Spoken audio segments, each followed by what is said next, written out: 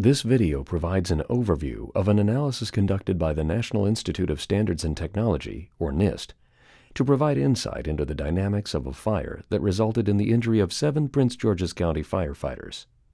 On February 24, 2012, a wind-driven fire in a condemned single-family residential structure resulted in the serious injury of an officer and forcible entry firefighter from Truck 809 of the Prince George's County Fire Emergency Medical Services Department. NIST examined the fire dynamics of this incident at the request of the department. At 9:11 in the evening, a call was dispatched for a residential structure fire in Riverdale Heights, Maryland. Truck 809 was the first due truck and arrived on scene within 3 minutes of the dispatch. The 809 officer observed smoke moving extremely fast through the front yard and across the street. The Truck 809 officer and forcible entry firefighter proceeded directly from the truck to the front door of the structure. Less than 1 minute after the arrival of Truck 809, officer and forcible entry firefighter, both in full PPE and SCBA, have entered the structure and began their primary search of the first floor.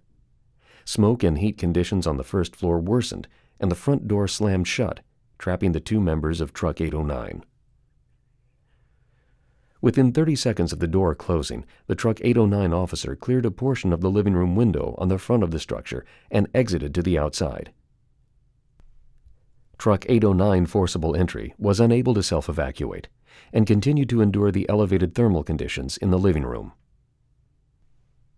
Although Truck 809 officer had sustained injuries and damage to his SCBA, he alerted other firefighters that his crew member was still inside. Fire attack had started from the basement door on the rear of the structure.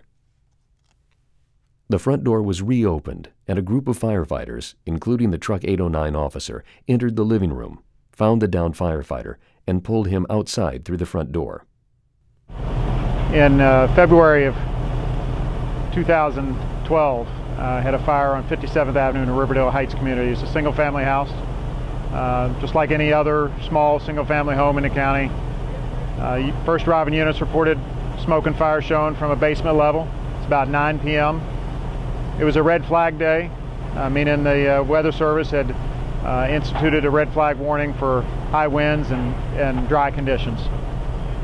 The truck and the engine arrived together. Truck crew of 2 for the inside crew went ahead of the engine line. They were going to initiate a search, what appeared to be an occupied home. They made it in a front door that had a swing opposite what you would consider. So instead of swinging to a wall, the swing was into the middle of a room. Fire was in a basement below them. When they entered, the hose line had not made it in the door, and the energy from the flow path that was now created coming up from the basement steps and now out the front door that they had just opened, that energy slammed that front door shut behind them. Within a matter of 2 minutes, those first 2 firefighters became trapped, and one of them incapacitated. The one smaller of the 2 was able to bust out one window, which was not big enough for him. Of course, that created another flow path. He got to a bigger window, bust that out, created a bigger flow path, but he was able to get out. He was then able to get the engine crew, who was still on the front porch, had not made entry yet.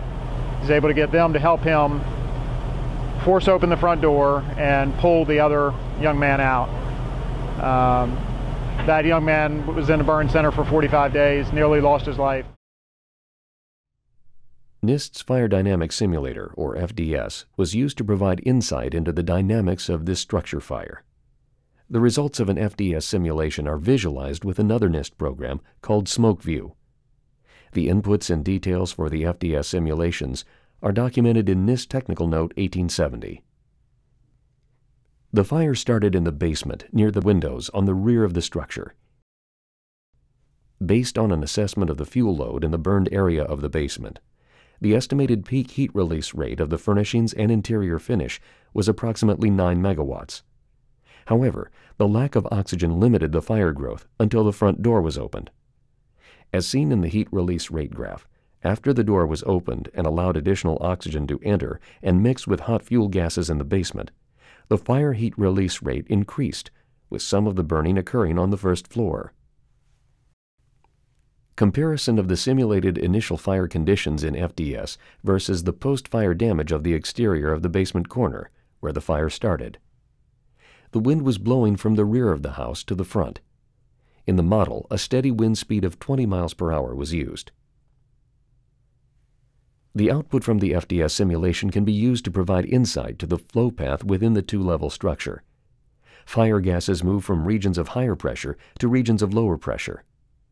Notice on the outside of the structure that the upwind side of the house, or the rear of the house, is under a higher pressure than the downwind side, or the front of the house. The inside of the house has been pressurized by the wind from the openings on the rear side and the pressure from the fire gases. Once the front door is open, the high pressure on the rear of the outside of the house and the inside of the house equalize. One of the hazards to firefighters located in the exhaust portion of the flow path is convective heat transfer from the fire gases. Convective heat transfer depends on the velocity, the amount of turbulence, and the temperature of the fire gases. This video shows the change in gas velocity on the first floor after the front door was opened. Notice the distinct flow of hot gases from the doorway at the top of the basement stairs to the front door. An arrow shows how the hot gases traveling at 10 to 20 miles per hour would have impacted the front door and forced it closed behind the Truck 809 crew. This video shows the calculated change in gas temperatures as a result of opening the front door, which increased the flow and mixing of the fire gases within the house.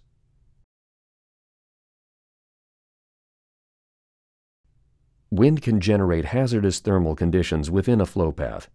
Stay upwind of the fire or keep the wind at your back. Uncoordinated ventilation or uncontrolled doors can also be the cause of increased thermal hazards within a flow path. When sizing up a structure fire, choose your tactics with potential flow paths in mind. Recall that in a flow path, the hot gases move from a region of higher pressure to a region of lower pressure. Firefighters located in the flow path downstream of the fire can be exposed to lethal levels of heat. Firefighters positioned in the flow path above the fire are in a high hazard and potentially deadly location. It is critical that tactics are chosen so firefighters are not caught in this position. Research has been conducted by NIST and UL with fire departments across the country on exterior fire attack. The studies have shown the importance of scene size-up prior to beginning interior fire operations in order to choose tactics that would not only be the most effective, but also increase the safety of the operations. The experiments in single-family homes have shown that once the basement fire was located during size-up, the most effective fire attack was made from the same level. For more information on this incident, see Prince George's County Fire and EMS Department Safety Investigation Team Report and NIST Technical Note 1870.